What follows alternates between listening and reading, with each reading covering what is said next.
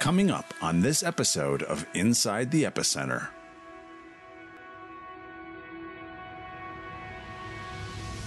So we've had our two of our boys have already served. One of them has finished his service and the other is still currently serving. But moving there and learning the language, you know, when you're a teenager, life is hard. Knowing your identity, figuring out who you are. Then if you add to it that all your peers don't speak your language and have a culture that they've grown up in that you don't know kind of how to operate in, they were very, very brave. And there was lots of prayer and lots of questioning. One of our favorite little phrases was an Elizabeth Elliot quote, which says, "Don't dig up in doubt what you planted in faith." And we would remind ourselves of, okay, why did we say this was a good idea? That's great. That's a great line. Don't dig up in doubt what you planted in faith. That's a great theme to live your life by, for sure. Hi, welcome to Inside the Epicenter with Joel Rosenberg. My name is Carl Moeller, the Executive Director of the Joshua Fund. And I'm very excited today to have as our very special guests the co-founder of the Joshua Fund, Lynn Rosenberg. Lynn, it's a privilege to have you with us, and I am thrilled to get a chance just a little bit today to hear your story and to understand a little bit more about how you and Joel founded the Joshua Fund and where your heart is now for ministry in the area. So welcome to Inside the Epicenter. Thanks so much, Carl. It's really fun to have a chance to talk to you today.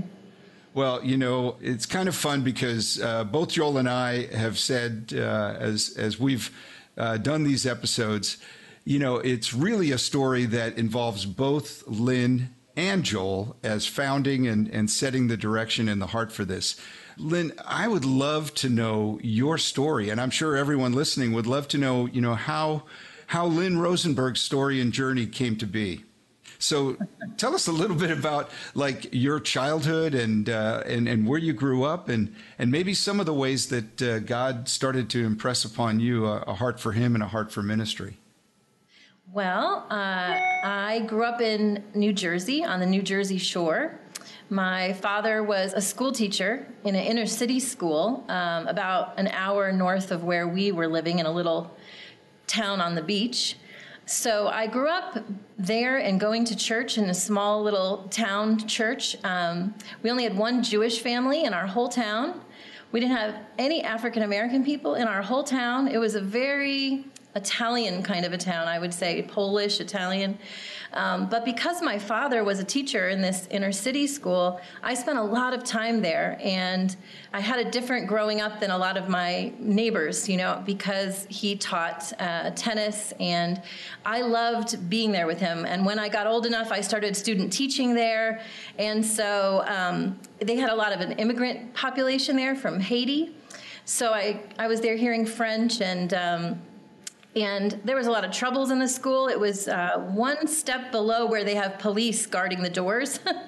Wow. But I really feel that my dad's heart for those students, he was really a father for a lot of those kids, a father figure. I feel like he really shaped my understanding from a very young age that the world was bigger than this little kind of bubble of a town that I grew up in. So our church was, I wouldn't say a strong spiritual place. It was people that were very kind, people that were very sociable, but I didn't really learn a lot of the Bible growing up. And so that wasn't until I got to college.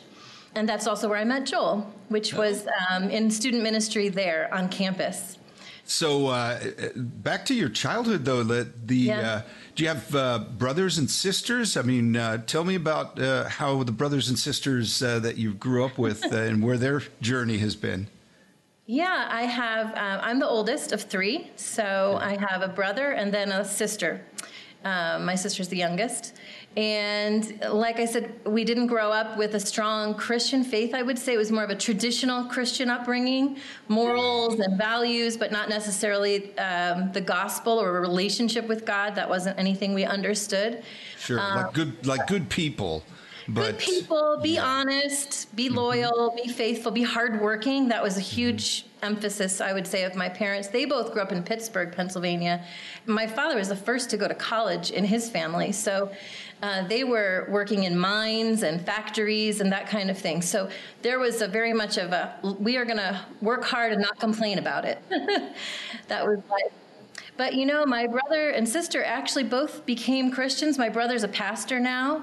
Wow. My sister's married to a worship leader at the church, and she works with the children's ministry. So all of us really went on a spiritual journey.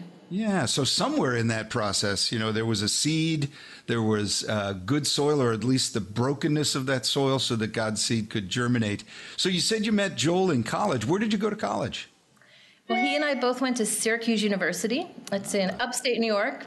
Love Very it. cold. We call it Siberiacuse. No excuse. A lot of bad nicknames. We were both in the drama department. I was studying acting, and he was studying filmmaking. We would see each other around the theater from time to time, but we met in a student ministry group on campus. He was a year ahead of me, so he was already the MC of all the meetings. So he was up front, and Sure. You couldn't miss knowing Joel Rosenberg when you were there. That's awesome. So tell me about the first time you saw or thought about Joel in a way perhaps more than a different as a friend, maybe how that relationship began to take root. Well, I know it sounds very cheesy and cliche, but I will really truly say it was, for me, love at first sight. He was hilarious, and he had such a heart for God and people, and he was adorable. I thought he was pretty adorable and cute. So yeah, I was smitten from the first moments of our paths crossing. But I was a brand new baby Christian, and he had grown up in a really solid Christian home. He was already, like I said, a student leader a year ahead of me. So I thought, there's no way he will even look my direction. I'm just this little, baby Freshman. Christian. Yeah, that's freshman. Right. So I didn't have a whole lot of hope that anything would come of it. And it did take a long while, till junior year, till we first started dating. Wow. Cool.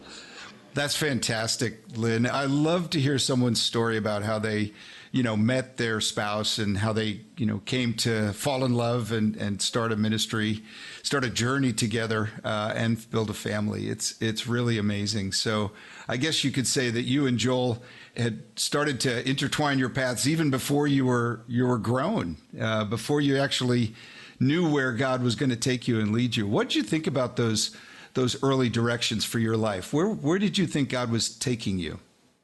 Wow. Joel was, like I said, studying filmmaking, and he had so many interests. He was fascinated with politics, with the Middle East, with journalism, with international relations, and he was a very outside of the box kind of thinker, which I was very excited about because I thought from a young age that my life would be somehow with international people or overseas. And so I knew that marrying him was going to be a big adventure. It's been even a bigger adventure than I could have imagined.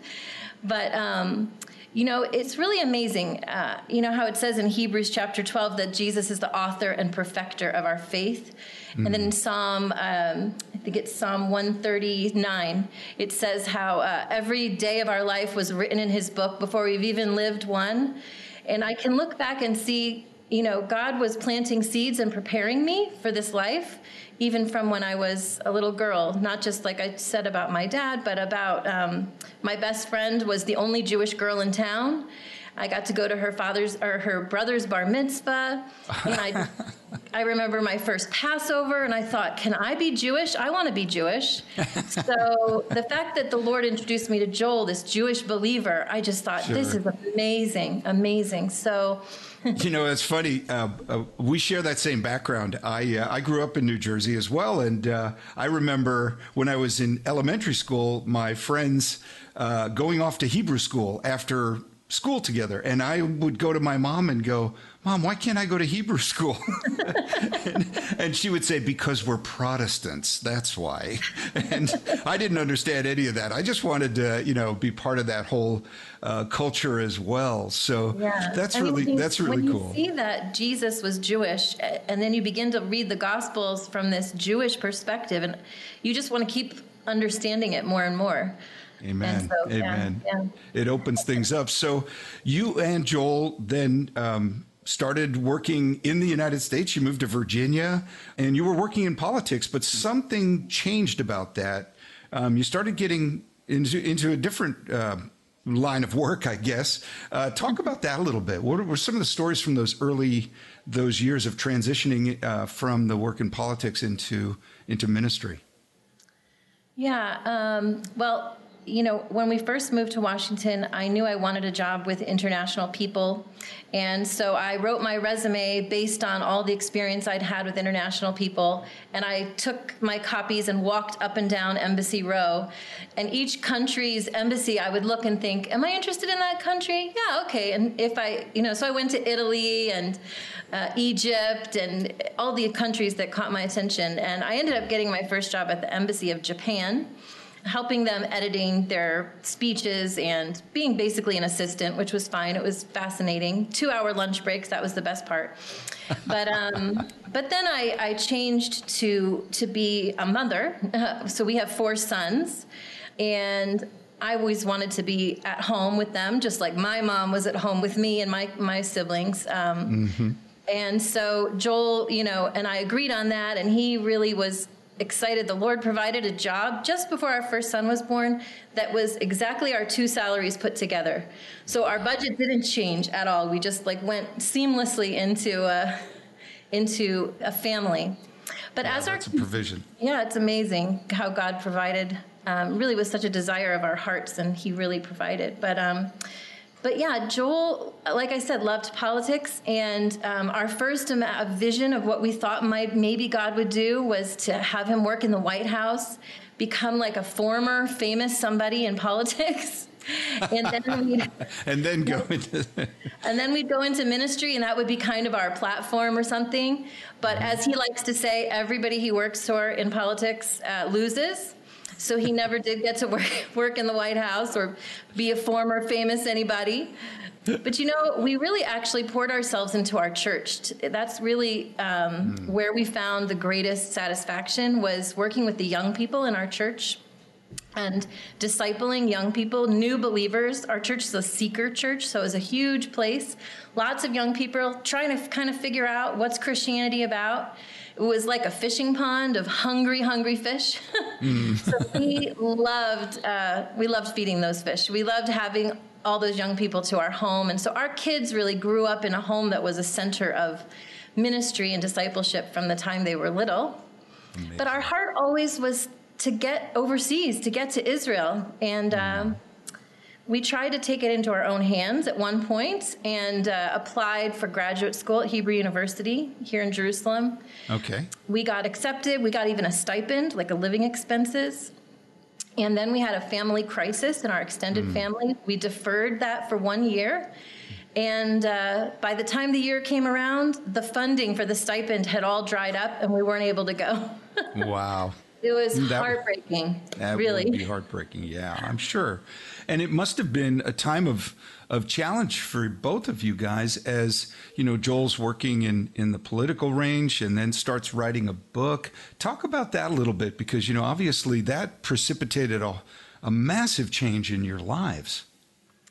Yeah, 100%. He, after his final presidential campaign ended and crashed and burned, he decided to start a communications company on his own and just write for other people.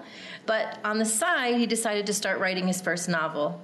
And, you know, he'd always dreamed of being a storyteller, whether it was films or novels or even telling the stories on the news. That was always his focus in life. So I was really excited. I remember we were going on a trip to Disney World with our little boys, driving there, and he kind of hesitantly gave me his first, 3-4 chapters or something of this book. I hadn't read anything at that point. And he was driving, and I was reading it out loud. And as I kept reading, I said, this is really good. I kept reading faster and faster, and I didn't want to stop, and I didn't care about motion sickness. And it was amazing. God really blessed his creativity, and in the timing of everything, the way a team of the publisher and the agent, it was just amazing. And it was a family prayer mission. Our little boys, we would all pray. Daddy, first he needed a story, and then Daddy needs an editor. What's an editor? Daddy needs an agent. Well, what's an agent? So it was a great educational and faith journey for all of us.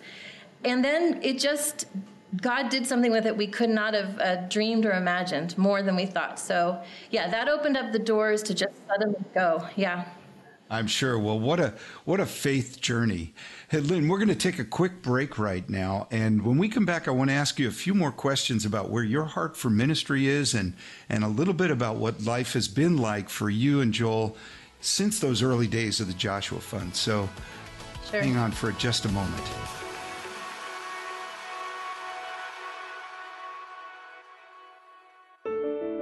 This is Carl Moeller, Executive Director of the Joshua Fund. Scripture tells us that the prayer of a righteous person is powerful and effective.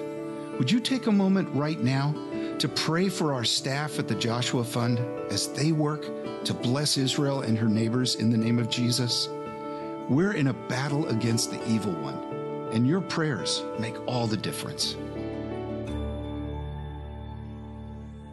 Well, we're back. There's Lynn Rosenberg. Lynn's just had her cat with us. That's remarkable. We should have had the cat on for the interview.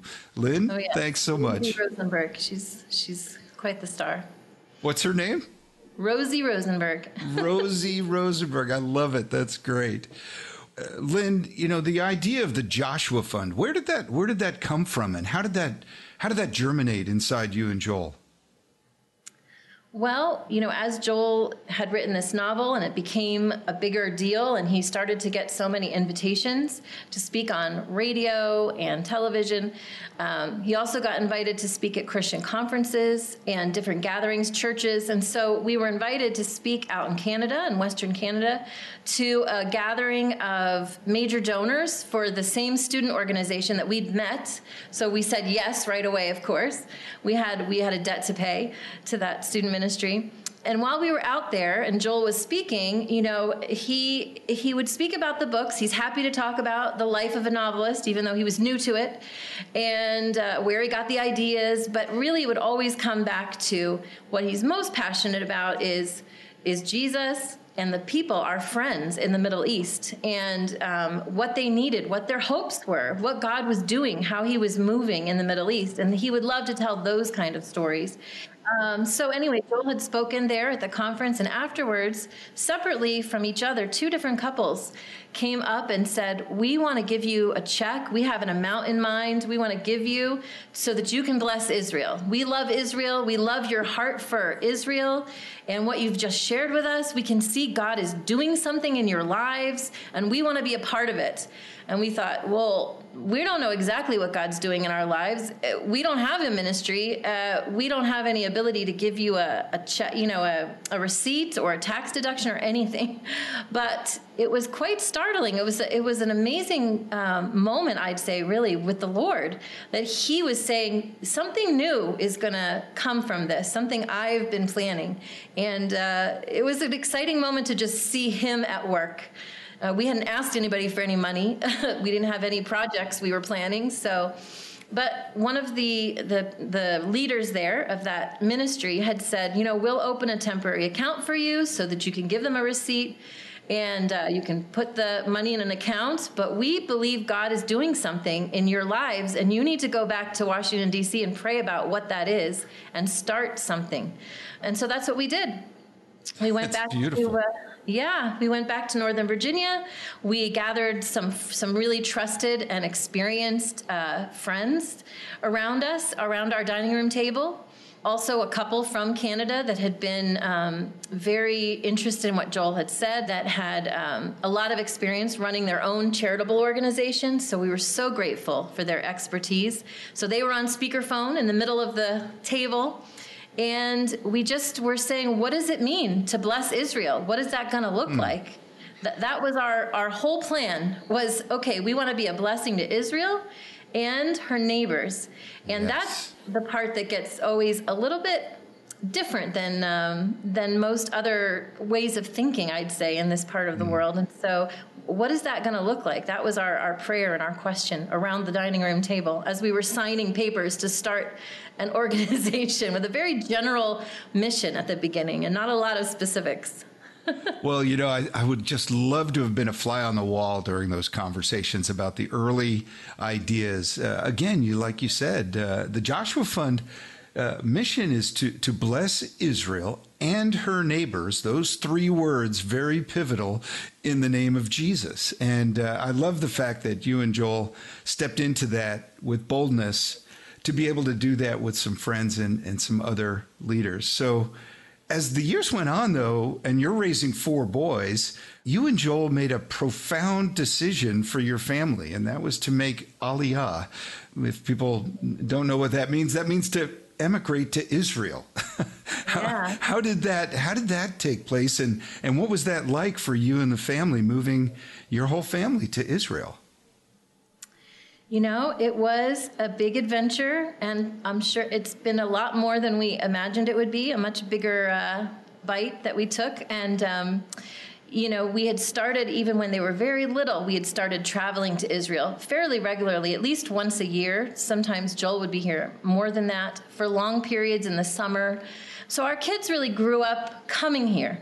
But it's one thing to come as a tourist. That was the first trip we ever took, was as tourists. Joel had been here studying in university in the international program, but none of us had even ever been to the country. So we came when we just had 3 boys, and then we kept coming over and over again over the years. We would bring little groups of friends sometimes. We'd bring just one other family, and we would spend the summer getting to know people here, getting to know Israelis, getting to know Arab Christians, getting to know different congregations, different ministries, and serving.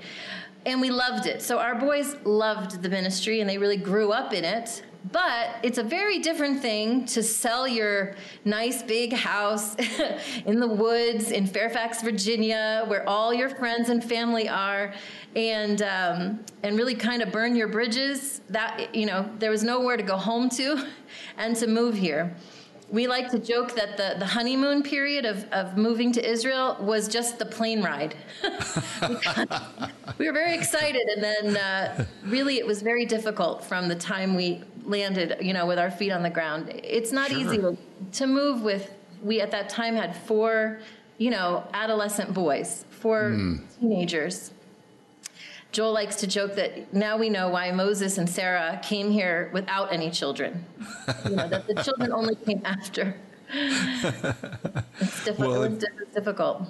It's so true. It's like raising a family cross-culturally, that has unique challenges, and both in terms of like language, but culture and so many other dimensions. What were some of the things you remember from raising, the boys there and seeing their growth as now, I know most of them, if not all of them, are dual citizens as well. How did that work?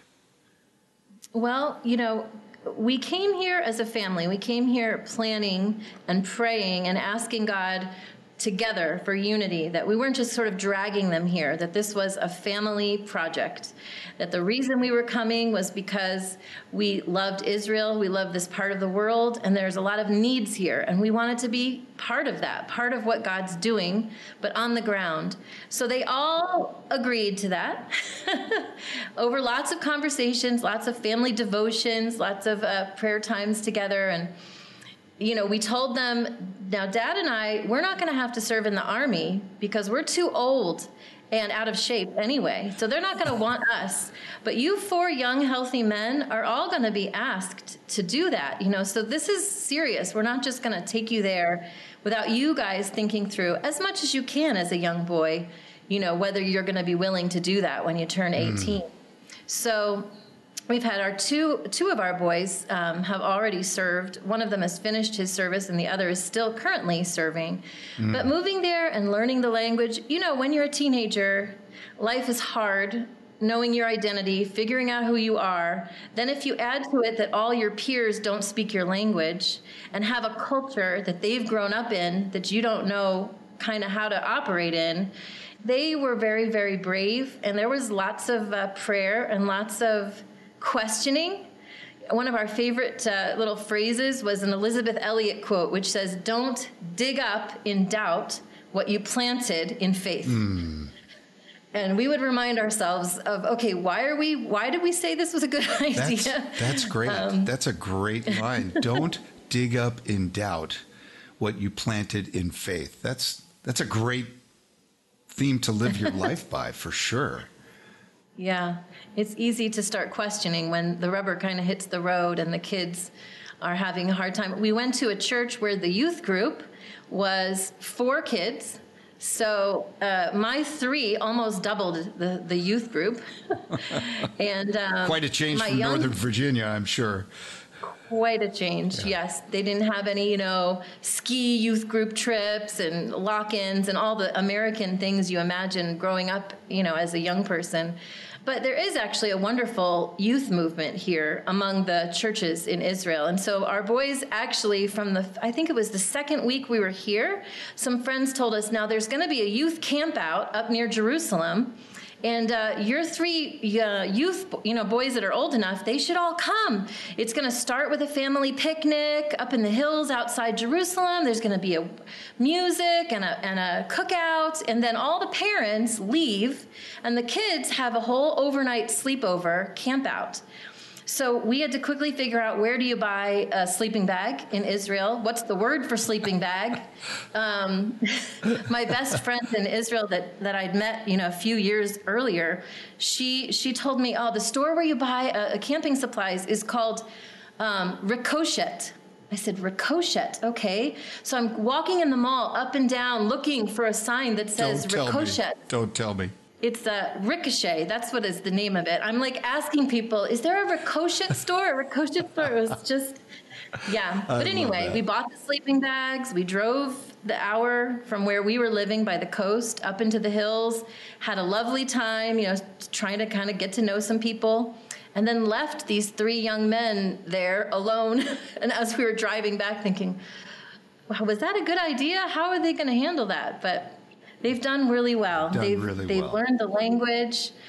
They have a community of friends that are going to be friends for life. And it's been amazing to see the transformation and God's faithfulness over these years to get us through these hardest parts. That's beautiful. It's such a great part of your story. And again, so unique in so many ways to see you lead this ministry together, and you also lead this family together like that. That's beautiful. So, so Lynn, shifting gears just slightly here, the Joshua Fund does so many things in Israel and in the lands of her neighbors.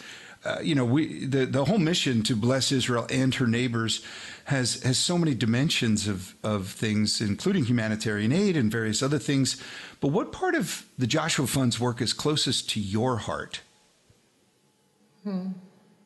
Wow, that's really a hard question, because I try not to get too emotional when I start talking like this, because these people that we serve are my heroes. I mean, these are people that we've gotten to know, people who are serving among the Bedouins, these very marginalized people living in the desert in tents and without any kind of connection almost to the modern world. Or there's a ministry that brings, one of the ones that makes me most excited is a ministry that brings children who have life-threatening heart conditions from Arab countries, from Iraq and also from Gaza, from Syria, brings them to Israel. And Jewish Israeli doctors and also Arab doctors in the hospitals of Israel are donating their time to do these life-saving surgeries. Wow.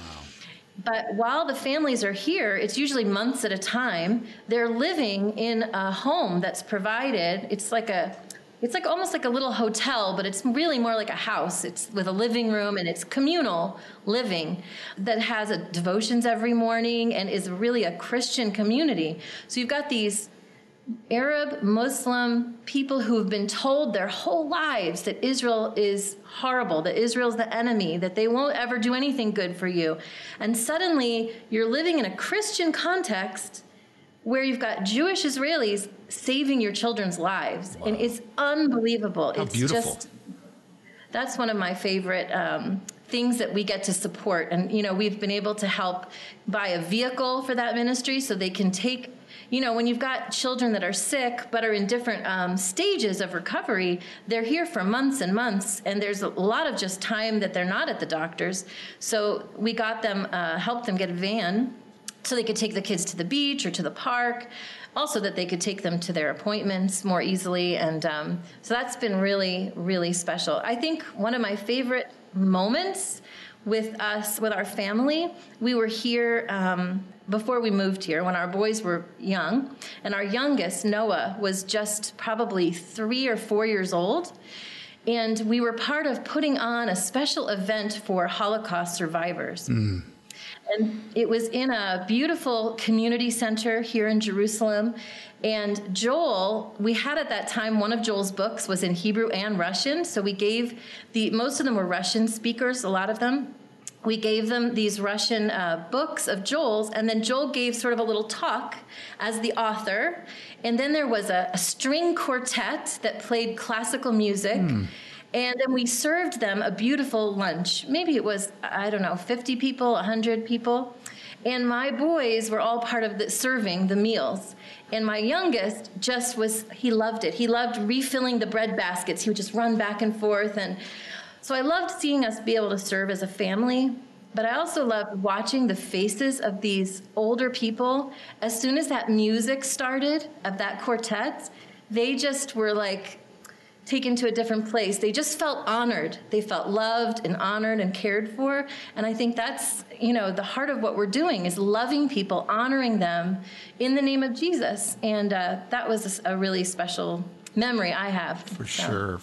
It's so beautiful to see your heart for that ministry. And I know you also have a special heart for women in Israel and the Palestinian territories in the work that you do. Talk about that a little bit. Yeah, it's just like I said, how God writes stories and new chapters that we hadn't anticipated. Like I said, back in Washington, I was really involved in discipleship ministry and forming a discipleship ministry among the women in our large church with branches and different campuses. And so when I came here, that was my heart still, was to work with younger women. And also, it turned out that a lot of the women ministry leaders in Israel, like they are worldwide, I'd say, they just need kind of the ministry of the crying shoulder, the wet shoulder, they say. Yes. Just to go and have coffee and sit and listen and cry together and pray together over the hard things of life, of children and of ministry. And I just started doing that kind of with neighbors and naturally as it unfolded. And then my next door neighbor was the wife of the Bible college president here in Israel. And she came to me one day and she said, "Lynn, they've asked me to start a women's ministry department at the Bible college, and I told them I'm not doing it unless Lynn's going to be my right-hand person. So will you do it?" I said, okay. Well, I said, let me talk to Joel. Let me pray about that, because she said, because it's going to mean you're going to have to get a master's degree because you can't teach at the college without a master's degree. I said, it's been about 25 years since I've had to do any kind of a schoolwork. But anyway, so that has been so exciting. We're now 2 years into a program which is offered almost fully scholarship, so none of the women have to actually, pay for it. They come to the college once a week, and we have half of the women are from a Jewish background, and half are from an Arab background. Wow. And we didn't plan it that way. We opened it to everybody and invited them, and that's just the way that God brought everyone. So these are women who are serving God and serving their communities in sacrificial ways, and we're just coming along to try to equip them. We're teaching them basic counseling, teaching them, one course is called Women in Pain, which is a really cheery title for a class. Yeah. But it's actually looking at what are the major crises that could come in a woman's life, whether it's the loss of a child or whether it's suicide or whether it's poverty, all kinds of, whether it's abortion, a lot of different issues that might come into a woman's life, crises. And so understanding how do we help someone, how do we walk with someone through those valleys and out the other side. So it's been beautiful to see the unity in this group of about 24 students and teachers. We mostly just love to hug and have coffee and baklava, but we do study also. I can imagine. That would be awesome. So you have Arab background and Jewish Christian background students in this class. Talk about the interactions between them, and maybe is there something that stands out in your mind about maybe a conversation between such different backgrounds and women coming together? You know, I really wondered when we all showed up for that first day of class, would all the Arabic speakers sort of sit together in one half of the room, and would all the Jewish Hebrew speakers be on the other half of the room? And I'm telling you, right from the beginning, they were blended together. I think part of it was that we prayed for, actually about 2 years, prayed and planned for this whole program. But right before the school year started, we took them all the way to the Galilee for a retreat. And that was really the first time they met one another. Several of the women had gone through terrible traumas in their life. One of the women had lost a child to terrorism, for instance. And we knew her very well, and we asked her if she'd be willing to share her story at that retreat. And then another one of the women from the Arab side, she and her sister, they had had a beloved brother that was just killed in a car accident, tragically. So we had them share about how their family was coping. And I would say at that retreat, and through stories of just human pain, all those walls got broken down. Amen. And we were sisters. So when we showed up in class, the first class, we were one group. Wow. We were not a mixture. We were a group, and it was beautiful. And only the Lord breaks down those walls. Wow. Amen. What a beautiful testimony. What a great story of how God can tear down the highest and thickest walls of division. You can't think of bigger ones than between the Arabic and Jewish worlds, and yet God is capable of doing that. How's ministering to women in these areas deepened your faith and trust in what God is able to do?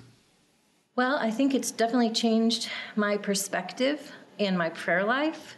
I think that before, I used to pray that God would change circumstances, that God would make things easier, that he would provide a good school for my children, or a friend for my child, or an opportunity. And I feel like God refocused the prayers from the circumstances to the heart, to pray for character development, to pray for a deeper knowledge of who God is, how to know his presence, how to hold on to him in those dark times.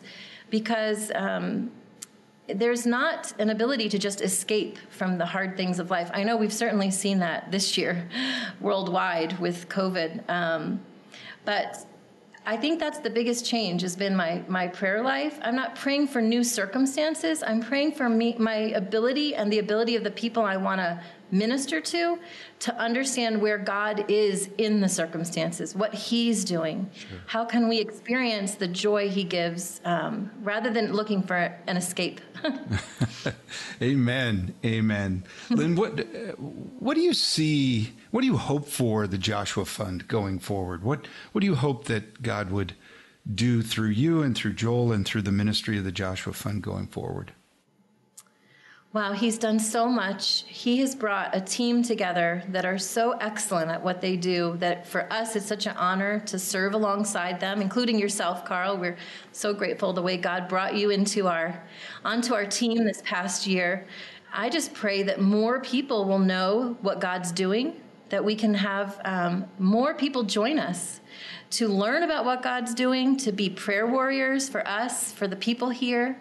When the skies reopen, to come, Amen. To come back and see this beautiful place, and and obviously to contribute towards the needs here, which are enormous. Huge. And wow, we would love to just be able to reach more and more people, to serve more and more people, whether it's refugees or people that have that are new immigrants from refugee communities that have come in. There's so much need. And I also really am praying for a younger generation to kind of also get this vision. I want to see college students and young adults really starting to have their eyes open to, wow, Israel, what is it all about? And this part of the world is a place actually of hope. And, I don't have to choose sides. I can learn about this whole big picture that is actually a picture of a lot of hope and not so much of the news you hear. So that's another thing I'd love to see, is just more young people to learn and to join us. That is beautiful, and I couldn't agree more. And as you said, it's been my privilege to come to the Joshua Fund this year and to see, finally, in some ways, a ministry, an organization that is not choosing sides, but that says it's God's intent to bless Israel and her neighbors in the name of Jesus. I love that. Lynn, what can we be praying for you and your family and the parts of your ministry that you've talked about? We definitely want to be in prayer for you and have every one of our listeners lift you and the ministry up. What are the things on your heart? Well, thanks for that question. I think, prayer for these women students as we enter our last year studying together. It's a 2-year program. We're starting to ask them to consider how are they going to take what they've learned back to their congregations, and what does God have for them. So I just am praying that God would be speaking to these women, giving them new, fresh ideas for how to serve their communities, how to reach their communities with God's love. Of course, we've had to be meeting on Zoom like most of the world, and that's been a bummer. Can't have hugs and coffee on Zoom exactly. So I'm really praying God will change the circumstances enough that we can really gather more often. So prayer for just that we won't lose our connection to people in a time of social distance, and that we'll just keep our eyes focused on trusting God and asking Him to give us new dreams. I believe He's got always something new around the corner, and I'm excited about what that will be. So asking us, just to have ears to hear where He's taking us. Amen.